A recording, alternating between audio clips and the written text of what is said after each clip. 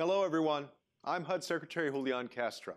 I'm sorry that I couldn't join you for today's convening, but I wanted to send greetings and say a few words about the incredible work of the Sustainable Communities Initiative Consortium.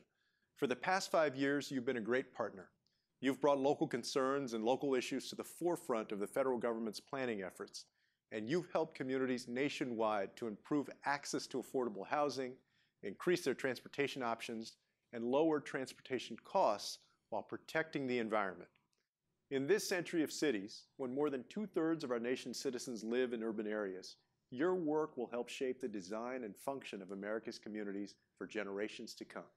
I also want to say a special word of congratulations to the Denver Regional Council of Governments, as well as the Council's Board of Directors and officers for their commitment to fostering a more sustainable future. Denver's council has led an inclusive, collaborative effort to support the region's multi-billion-dollar expansion of its rail and bus rapid transit system. These and other projects will help improve the quality of life for millions of Coloradans. And that's going to mean greater economic growth for the Southwest United States and for our nation as a whole. That's because Denver's economy, its culture, and innovation have long been an important contributor to our nation's overall economy. All of the grantees gathered today are committed to their own region's economic future.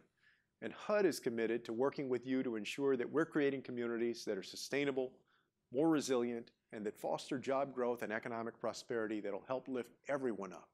As a former mayor, I know that though challenging, this work is absolutely essential to our nation's future. Thank you for your tireless commitment to seeing the work of the consortium through to the end. You've faced a complex array of economic issues, balanced incredibly diverse community interests, and have worked to be truly inclusive of the communities you represent. These days, I often call HUD the Department of Opportunity, and it's partnerships like this, like the Sustainable Communities Initiative, that show just what I mean. By working together, we're fostering equitable community development today that will provide opportunity for all residents for many years to come. Thank you, and have a great convening.